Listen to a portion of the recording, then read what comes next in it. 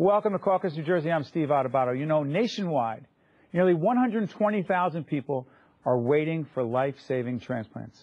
Today, there are still myths surrounding organ and tissue donation process. Today in the studio to help us understand the impact donations can have are John Longo. John and his family donated the organs of his sister, Marianne. Dorothea Duffy is awaiting a kidney transplant. Denise Peoples is a double lung recipient. And finally, Jay Ariso is the manager of family services at New Jersey Sharing Network. I want to thank all of you for joining us. Jay, I want to remind folks that throughout this program, there's going to be a website, your website, and people go on it right now throughout this half hour. What are they going to see? They're going to be able to get information on our organization, just the importance of and the power of organ and tissue donation, and also they could even register to be a donor on our website. They can actually register? Yeah. So interesting. We were on the website right before we came into the program. We saw that you can register. And the other thing that really struck me, there's a section on it. When you go on it, it's terrific. There's a section about myths, right? Mm-hmm. Let's deal with some of the myths right away, right? By the way, there's a difference between organ donation and tissue donation. Correct. But how about this one? Someone says, oh, my God, if I donate my organs, by the way, on your driver's license, on mine, and I'm not just saying that for any other reason other than the fact that it's a fact, and New Jersey has one of the lowest numbers in the country of people who, with their driver's license, who check off the box that say they want to donate their organs if, in fact, they're in a position to do that. Yeah. Check it off, by the way. People say, oh, my body could be mutilated during the recovery process of organs and tissues. Not true. Not true. Not true. Where do you think that comes from? I don't know where it comes from, but I would say it's probably natural fears that we have as individuals. I can say, having gone through this with my sister Marianne, we were able to have an open casket funeral. There was no impact on how we, observed her ceremony in remembrance. It's interesting. Your situation, John, everyone's situation is different, but your sister passed at 51 years of age, I believe. Right. Okay. And her husband wanted to do this, but he also wanted it to be a family decision, if you will. And if I'm wrong in any of this, you'll tell me. We're looking at your sister right there. Your mom wasn't overly anxious, let's just say, to do this, but there's a lot of discussion among the family. Sure. A lot of questions about what would happen, and confusion. Mm-hmm. How did you get the right information as to what was true and what wasn't? Talk about myths, misconceptions. Go ahead. Yeah, New Jersey Sharing Network's representative and the hospital staff at that time were really like angels in taking us through those conversations. It was, as you said, it was very confusing. You know, we're dealt with this question at the worst possible time, high emotions. Right. None of us had any knowledge of the topic, and New Jersey Sharing reps and the hospital staff really took us through the conversations. We had all the time in the world, not clinically, but as they discussed with us, there was never any time pressure and never any pressure at all, in fact, to make the decision we did. But we knew that if we could prevent some other family from going through the loss we were experiencing, it was absolutely the right decision, and we knew Marianne would have wanted that. Yeah, it's interesting. Marianne would have wanted it, but technically, I mean, officially, she never signed anything that said she wanted to be a donor. That's right. But you knew. That's right. We knew because we knew my sister. She's a very loving and giving person. Exactly. And, I think had she been registered, it probably would have been an easier thing for the family and for my mother. I always encourage people when I speak about donation, always be open for the conversation, tell your loved ones your wishes, and ultimately, if you decide to do that, register. By the way, the reason we're doing this program and a series of others is because we're trying to raise awareness about organ and tissue donation. Go on the website, find out more information. Denise, your story is fascinating as well. You're a double lung recipient. Yes, I am. 2006. Yeah. Changed your life. Describe your life before with oxygen, I believe 24/7, and then after. Go ahead. It was like being in a bad marriage. Really. Hold on, I'm sorry. Bring me back to that. What was it like again? It's like being in a bad marriage. There are a lot of people watching on PBS right now going, okay, I'm with you. I mean, you're connected to this tank. It's like my husband, you know. Why can't it be a wife? Because I'm a female. It's okay, my I'm just husband. You know what I mean? But no, it was just like everywhere I went, I had to lug this tank. I mean, it went from being able to have a small tank that you, like a backpack, Right. you could put it on, to as I got sicker, I had to have a larger tank that had more oxygen. And it was just, you know, we're talking 3-4 years of carrying this thing around and lugging it around. You know, But before that, oh, life was wonderful before you were that. doing it all. Doing it all. Gym, And what happened? traveling, have no clue. You're exercising, you're healthy, you're doing all, yes. traveling, doing everything. Fine. Yep. What happens? All of a sudden, I started getting short of breath. Weren't you a performer? Yes, still am. Even during What kind? comedy. Comedy. Didn't you dance before? Yes, I did. Is it true that after you got the transplant, you lost some of your rhythm? Yeah. Did you say you got some white guy's rhythm? White guy's I'm biracial. That's all I know now. Go ahead. Okay, so to 2006. Go ahead. What happened? Well, I had the transplant 2007. Okay, go ahead. Yeah, I had a transplant 2007. But before that, everything was fine. December of 2001, I'm coming up the steps. By the way, I'm sorry. Go back for a second. Georgette Timoney, our producer, just reminded me. We never really clarified. You had pulmonary disease. Yes. Because I don't want to make light of it. Yes. You had serious pulmonary fibrosis. Never smoked. Never smoked. Okay, but you had it. Yes. 2006, 2007. Go ahead. I'm Right, sorry. yes. Apologize. And it was pulmonary fibrosis, which is an older white male smoker's disease. I've never smoked, and I think you know the rest. Go ahead. And it was idiopathic because they didn't know how. What? Idiopathic. That means the doctors don't know how you got it. That's basically what it means.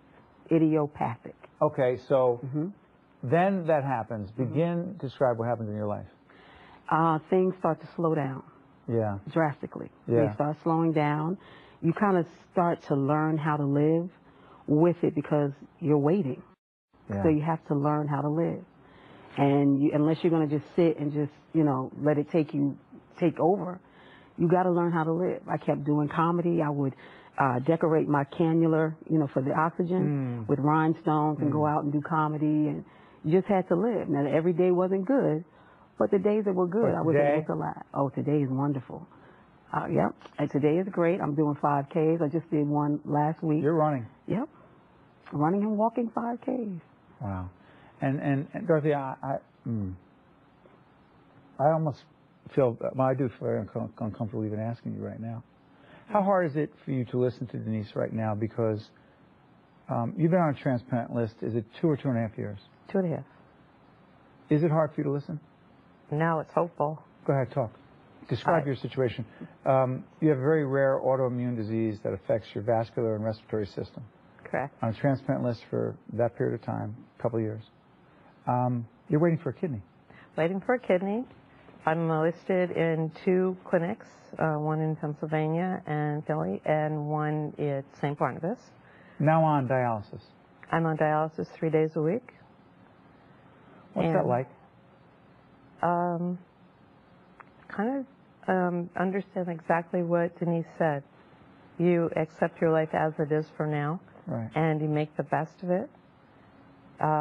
It's something I know I have to do.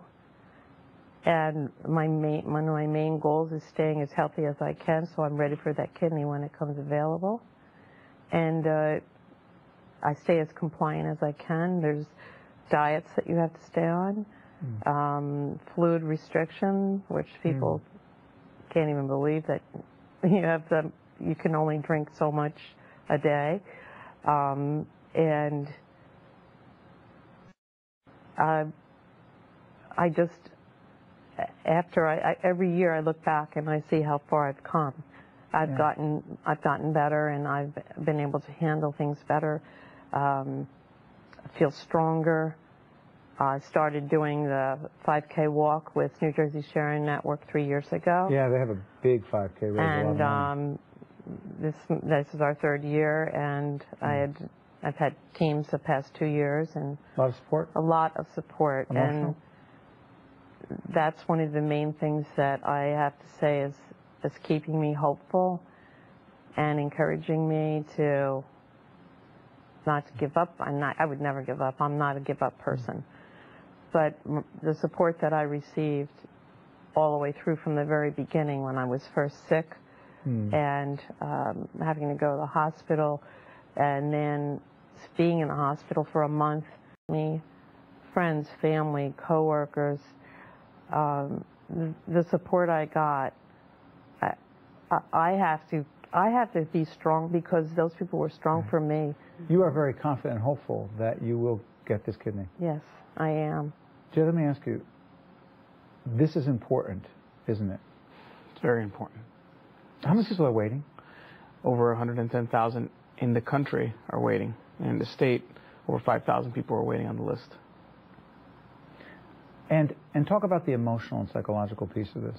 Yeah. Because I would argue not a lot of people are as healthy and positive and are doing all the right things in the way Dorothy is. Yeah.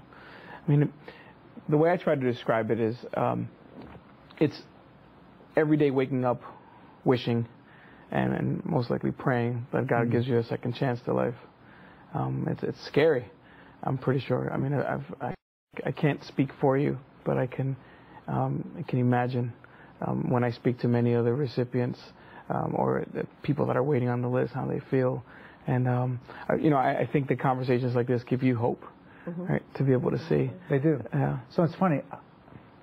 My first reaction was that must be hard to hear such a positive description of before and after. And you're saying, no, quite the contrary. That's so interesting. That's how I feel. I feel that listening to someone like Denise Positive. gives me, yeah. And for you? Definitely hope. Because your sister Marianne helped a couple people, right? Yes, she was able to, they were able to transplant both kidneys and her liver into 3 men. Did you interact with any of those family members, any of those people, the recipients, and any other family members? We've been in contact with one of her kidney recipients. Yeah. Right now, people watching, say someone's moved by you. They appreciate what you and your organization, what you do. But they say, oh, not me. It's just not me. I can't imagine doing it, Plus, I just can't see it for me and my family. You say?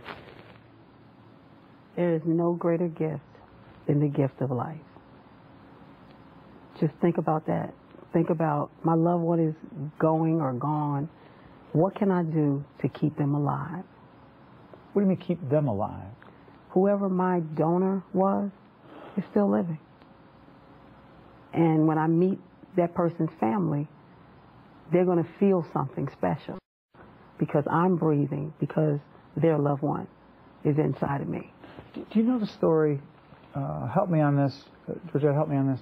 I don't know, one of our producers, if I get this wrong. Do you know the story, the young man? We feature this on our sister program on NJTV, Ryan's Heart. Ryan was a young man at, I believe, Montclair State University in the media program there. He needed a heart, and I believe he was at Beth Israel Hospital in Newark, suffering for a long time, needed a heart. He was dying. And long story short, he was on a list, and there was a heart that became available. He was, I think, 17 or 18 years of age, and a heart became available in Jamaica. I'm pretty sure it was in Jamaica, and the family flew over there. Do you know the story I'm talking about? I've heard of it. And he was a soccer player here, and it was a soccer player over there who wore the same number. That's amazing. It's a true story. And Ryan, who was a video documentarian, went and filmed it, and he met this young man's father. And the young man's father whom he met looked at him, held him, and said, I feel like a piece of my son is in you, and I feel like on some level you are my son. Yeah. Now, I was sitting there watching and thinking, on some level, you watch a documentary on it like that, and you ask yourself the question, what do you think most people's reaction to that is? Do they say, oh, wow, that's really powerful, it's very emotional? But do they think that's some sort of special story, or could that be them? It could be them. I think that people might react both ways, like you were saying. What's both ways? Some people might take it as, oh, this is awesome, this is great. And some people might say, okay, this is awesome, this is great, but it's just not for me. But I always try to share that you can never lose with generosity. What do you mean? You know, when all else fails, generosity always wins. It could be that you're in the most difficult, most darkest moment of your life, and families that make this decision, like his family, right, in the most darkest moment of their life, they open the chapter to save somebody else, which there's no way to lose in that. Right. So here's my other question. In terms of educating people, they ask the question, so there's organ donation and then there's tissue donation. Okay? Well, there's a difference. What's the difference? With organ donation, we're talking about heart, lungs, kidneys, pancreas, liver. With tissue donation, we're talking about skin donation, we're talking about bone, corneas, veins, and each one of them have a direct and powerful impact on the people that are going to receive it. For example, in cornea donation, well, you give the gift of sight. I have a few friends that have actually been recipients of the cornea transplant, from a cornea transplant, and they, for years, weren't able to see. One of them, he got married and wasn't able to see for years. He had a lot of trouble. And after his cornea transplant, just a few months ago, he was able to see his firstborn child clearly. Something that he wouldn't have been able to do if he wouldn't have got that chance. So giving the gift of sight is so powerful. Gift of sight. Yeah. Why do you think it is that so few in New Jersey? I mean, we just did a program on volunteers, and where so many people were. We say Jersey is a very giving state, and that's true in terms of volunteer hours. But so few New Jerseyans actually sign their license and say, if I'm in a position to donate, and we'll talk about in a second who's a candidate and who's not. But New Jersey is one of the states that has the lowest number of donor candidates. Why do you think that is? I think people just don't understand. That you can give the gift of sight, of right. life, of... Exactly. And the myths. People believe in these crazy myths. Yeah. Religious reasons and this, you know... What, that I can't have an open casket if I do it? Yeah. It's also a myth, they right? They really That's think that. Yeah. And then there's, you know, you see some of these shows that show it in a different light. Yeah. What do you mean? Oh, there was one show where they were, people were stealing organs and ripping people apart. So untrue. That makes it even harder. Yes. You were going to jump in. Go ahead. Yeah, I think one of the biggest myths is people's fear that if something happens to me, they're going to see I'm a registered donor and they're just going to let me go. Oh yeah, let's talk about that. I'm going to get inferior health care, right. and they're going to make less of an effort to save me because I've signed that card. Right. Go ahead. I can say only from my personal experience with my sister, I am 100% confident that everything possible was done to try to save Marianne. So I know that factually, I know that in my heart, I was there, and I know that will be, unfortunately, a reality for many of us, all of us eventually, right? So I think the question is less about, it should be less about that myth that somebody's not going to take care of me, and more about the things we were talking about earlier around if something or when something bad happens to me, what do I want to leave behind as my legacy? Do I want to help others? That's the question. Yeah. That should be the question. I think it should. And if you're going to decide not to donate your organs, then do it based on the facts, not based on incorrect information, right? Right. That's right. Right. Exactly. What's the message you want to share with people watching right now? I mean, obviously, we're all rooting for you. You've waited a long time. You're doing a lot of the right things, if not all the right things, right? What's the message you want people to know as they look at that information on the sharing network right now? What's the message you want to share, Dorothy? Well, one of the things was you don't have to wait till your license has to be renewed. What do you mean you don't have to wait? Isn't that how I communicate? Or can you go on the site right now? You can go right on the site. You can go right on the site, and as a matter of fact, I'm one of those people. Being that I was waiting for a kidney, thought that I could not be an organ donor. Another myth. Another myth. And so just this past summer, I went on the site and I signed up. I didn't wait for my license to be renewed. And don't wait. You don't have to wait. If you think that that's what you want to do, don't wait. Do it now. Jay, jump in. By the way, speaking of myths, it's so interesting. I said to you before that my wife did it, and was concerned that if she did it, she wouldn't be able to become pregnant. She believed that myth, not a fact, right? Right. Because she was able to, and that's how we have a daughter. But go ahead. Yeah, and one of those myths also is religious. What Denise had brought up.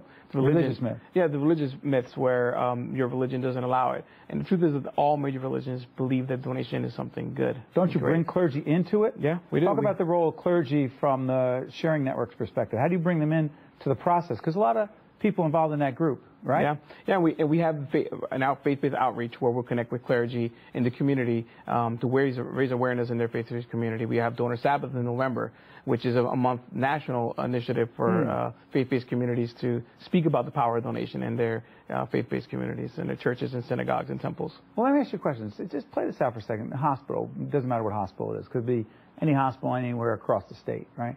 They call you. They call the Sharing Network. What happens? So they call in a referral, and at that point they'll call in and say this person can be a potential donor. Right. And then because they don't know for sure. Right. And then we will evaluate ourselves. We go to the hospital and we will evaluate. And at that point, through the process, we get involved with the family. We're the one to speak with the family. We support emotionally and spiritually the family all through the whole process of donation. What are you looking at? Because a very small percentage of those who, is interesting, of all potential candidates, how many are actual donors?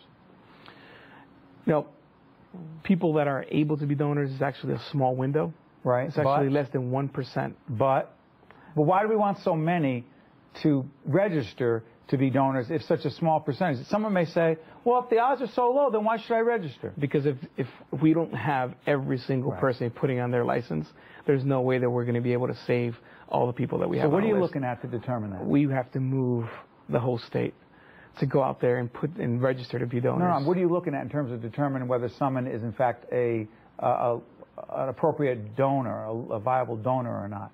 Oh, there's blood type. What else is? Yeah, there's blood types. There's various tests that will be done, blood tests that will be done at the hospital. But what we try to motivate people is let us evaluate, sign it, put it on your license. Let us be the one. Don't make the choice yourself. Oh, I'm too sick, I can't do it. They don't know. They don't know. And leave it up to us, but put it on your license so that we could open that window up and have the chance to save more people. Because what did you know?